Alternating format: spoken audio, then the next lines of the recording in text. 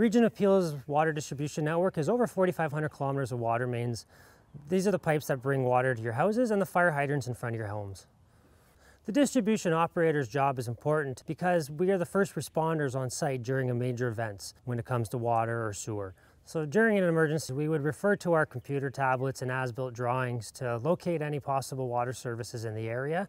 We would then use our metal detectors to locate the water service boxes in front of the houses, and we would turn them off at the property line.